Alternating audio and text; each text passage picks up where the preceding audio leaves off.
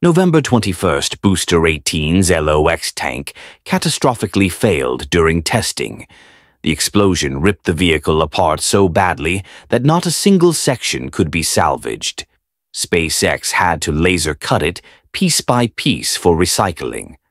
What would you do if your rocket exploded just weeks before launch? Most companies would delay for months, but by November 26th, just 5 days later, Booster 19's first section rolled into Mega Bay 1. Ship 39 now stands fully stacked with complete heat shield. How is Flight 12 still on track?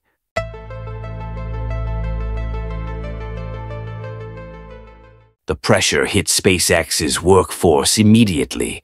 With Booster 18 destroyed, every major milestone for 2025 suddenly hung in the balance. Reaching orbit, catching Starship with the tower, the first orbital refueling demo. All of it threatened by one catastrophic test failure. So what did they do?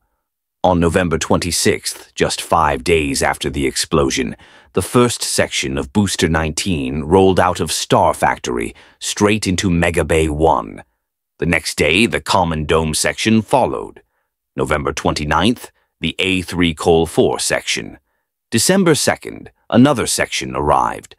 By December 4th morning, the A64 section entered MB1, quickly followed by the bottom half of the transfer tube.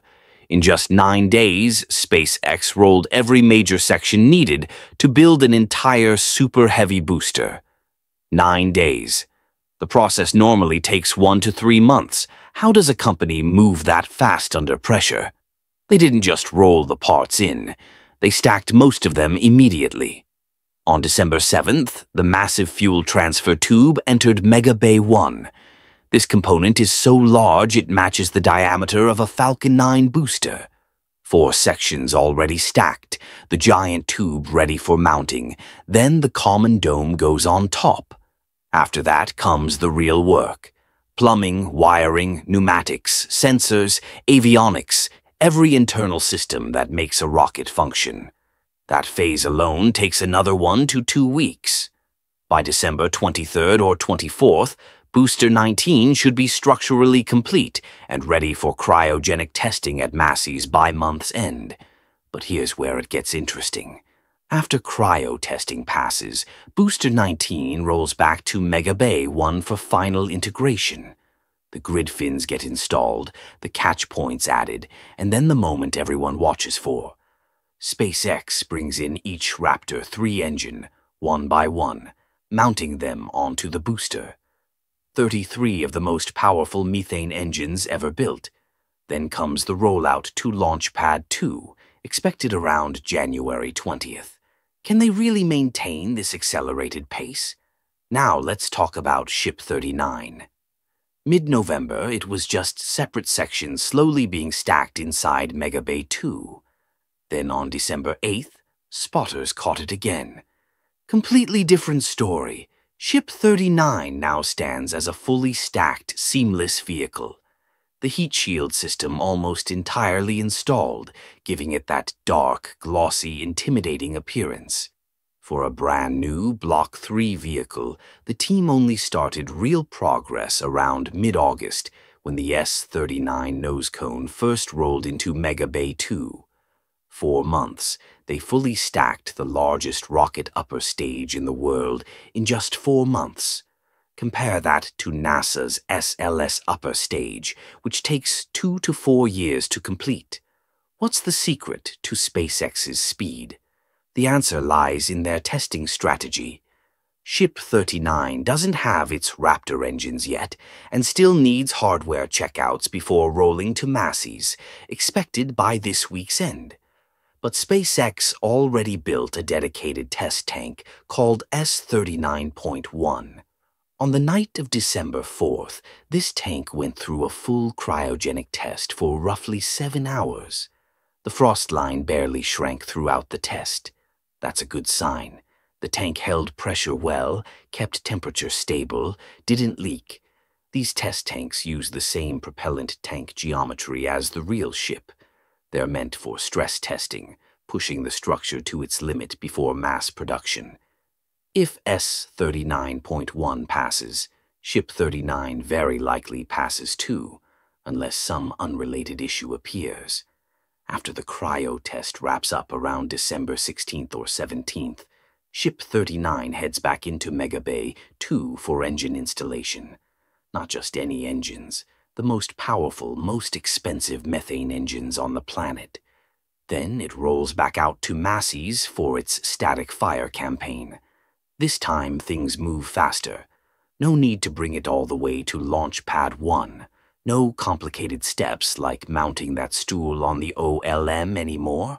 The OLM is basically stripped down now. All the legs gone, crews clearing out surrounding infrastructure. Even the compressed gas tanks from Pad 1's deluge system are being removed one by one. If everything stays on track, Ship 39 gets its static fire in the last week of December or early January 2026. After that, it comes back in for final checkouts, payload installation, and FTS integration. Launch window? Somewhere between January 24th and 27th, 2026. That's not far off from the original timeline before Booster 18's incident. The SpaceX engineering teams are moving fast, pushing hard, doing everything to keep momentum. But the vehicles are only part of the equation. Launch Pad 2 has been changing dramatically. They ran another round of flame deflector testing to ensure the whole system is in perfect shape. This matters because we're not dealing with 33 Raptor 2 engines anymore. We're dealing with 33 Raptor 3s. Super Heavy's liftoff force will be more than 22% stronger. Remember, Starship's very first test flight in April 2023. Back then, Super Heavy used 33 Raptor 1 engines, producing around 7.5 million pounds of thrust. It blasted out a firestorm with extreme heat and pressure. When it lifted off, it left behind a crater almost 9 meters deep. Rocks and metal flew hundreds of meters away. Windows shattered on SpaceX employees' cars. Houses shook from 5 kilometers out. Elon Musk was thrilled because it showed the system's power. But the aftermath gave him quite a headache. Thanks to that lesson, the new pad design is much tougher and far more advanced. The updated OLM structure is stronger. The water deluge system sprays around 7,000 gallons per second. With the flame trench added, the insane power of Super Heavy Block 3 is now fully controlled. Pad 2 is in good shape. But on December 5th, SpaceX made one unusual move. They removed 2 huge hydraulic actuators from the Pad 2 chopsticks. Just last week before that, the accumulators supporting those actuators were also removed. Why would they do this right before a critical flight? This suggests SpaceX is inspecting and upgrading the entire hydraulic package. Earlier tower tests possibly revealed something: insufficient push force, slower response time, or uneven damping in the system. That would explain pulling the actuators for an upgrade, likely replacing them with higher flow, more stable, and more precise units. The actuators went to the Sanchez site for work and will be reinstalled once upgrades are done.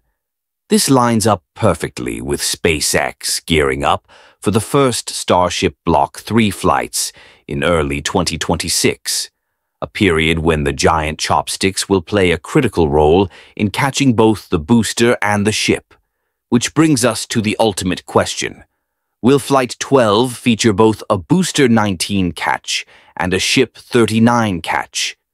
Picture this. Booster 19 returns just 7 minutes after launch, dropping straight into Mechazilla's arms, then slowly lowering onto the transport stand. After cooling down from its insanely high post-flight temperature, B-19 would roll straight back into Mega Bay 1 for inspection.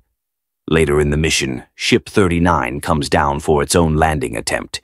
If that catch works too, SpaceX would hit 2 historic milestones on the same flight: Starship reaching orbit successfully and the first ever ship catch by the chopsticks. A dream flight, The kind of moment fans would talk about for years. But honestly, the chances of that happening on Flight 12 aren't high. This is the very first test of the Starship Block 3 design. Nobody can predict what hidden risks might show up. Remember the early flights of Block 2 ships? They immediately revealed major issues. Resonance problems, leaks, several vehicles blowing up mid-air, triggering investigations, complaints, even lawsuits. That's completely normal in rocket development. SpaceX will try to avoid unnecessary risks wherever possible. Even if Ship 39 performs flawlessly in orbit, things could still go wrong during the landing attempt. Splashdown in the ocean remains the safer, preferred choice for both the ship and the booster. Booster 19 itself carries brand new upgrades. It'll attempt a belly flop landing after receiving that massive fuel transfer tube. It's the first booster flying with only 3 grid fins instead of 4. With so many new variables packed into one flight, sending it to the ocean is simply the smarter move to protect ground infrastructure. But what does this rapid recovery really tell us about SpaceX's future? No matter how these early Block 3 flights turn out, they're all stepping stones towards something bigger. Elon Musk hasn't pushed this program since day one, just to catch rockets or reach orbit. The real goal? Making humanity a multi-planetary species.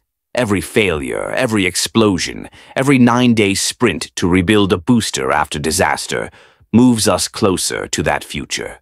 What we witnessed these past 18 days isn't just about SpaceX recovering from Booster 18's catastrophic failure.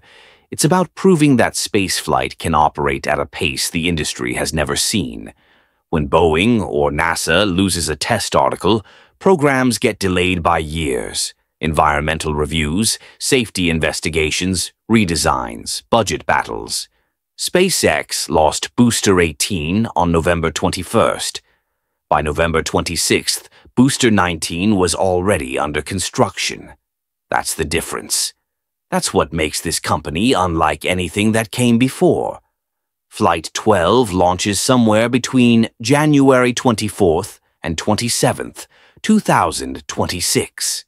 Ship 39 and Booster 19 will carry the hopes of everyone who believes humans belong among the stars. Whether they catch both vehicles or send them to the ocean, whether everything goes perfectly or problems emerge, this flight matters.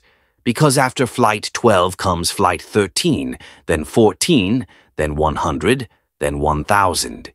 Each one refining the system that will eventually take us to Mars. If you want to follow every step of this journey, hit that subscribe button and join the Atlas Space community. Drop a comment with your prediction for Flight 12. Will they attempt the double catch or play it safe? Share this video with anyone who still doubts what SpaceX can accomplish. The future is being built right now at Starbase, and we're here to cover every moment.